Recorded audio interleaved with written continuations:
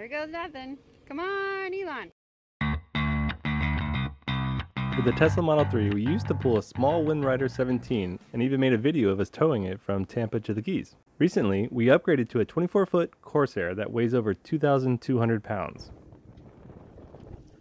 When we got the Corsair, we had no idea what to expect when towing such a large boat with our Model 3. Other than a photo or two, I've never seen the Model 3 actually pull anything over 2,000 pounds before. Well, this is our very first pull out of the water. Here is our 2019 Model 3 with an Eco Stealth hitch and a trailer that weighs 400 pounds and a boat that's over 1,800 pounds. There goes nothing. Come on, Elon. What's interesting here is that I'm barely pressing the pedal.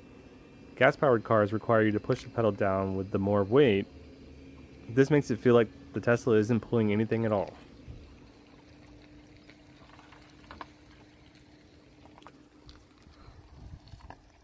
The Model 3 pulling a 2,200 pound boat seems to be okay. If you found this video interesting or that it helped you, please consider using our referral code to get free supercharger miles if you ever buy your own Tesla.